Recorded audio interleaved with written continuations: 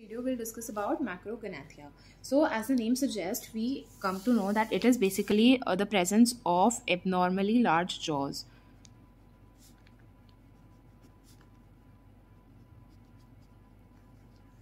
Now it can affect both the jaws simultaneously.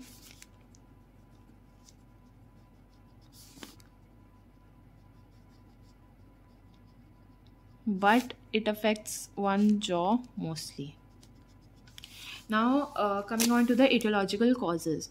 Now etiological causes are very easy to remember if you use a bit of understanding. So first of all, we see that in pituitary gigantism, Macrognathia is there. Then Paget's disease. Now this occurring in adults, acromegaly. Then we have hereditary causes like mandibular prognathism. Then we have leontiasis osseosa. Now what is this? This is a form of fibrous dysplasia which we will cover in bone pathologies.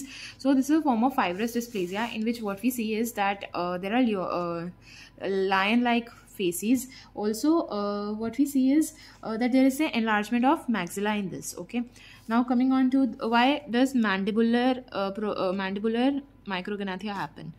Now the causes of mandibular macrognathia. Now it is very obvious if there will be a decrease in the maxillary length. Okay, if the opposite jaw is smaller. Now if there will be an increase in the length of the body of mandible, or if the maxilla is positioned posteriorly in relation to the cranium, okay. Now if maxilla is positioned posteriorly, so mandible will be more anteriorly, right? So we will see that there is mandibular macrognathia. Also if there is prominence of chin button, wearing soft tissue contours,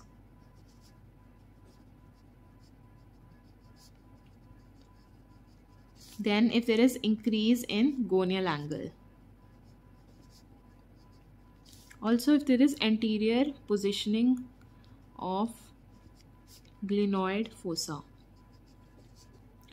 Now coming on to the types, as we discussed before as well in macrognathia, there is always going to be a true type and there is going to be a false type.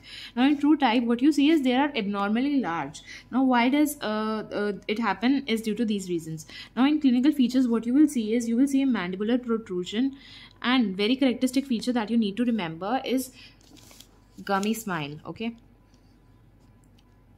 also in false, what you will see is that the normal sized jaw that will look larger if the opposite jaw is smaller, okay, or if it is placed more posteriorly, as I mentioned here.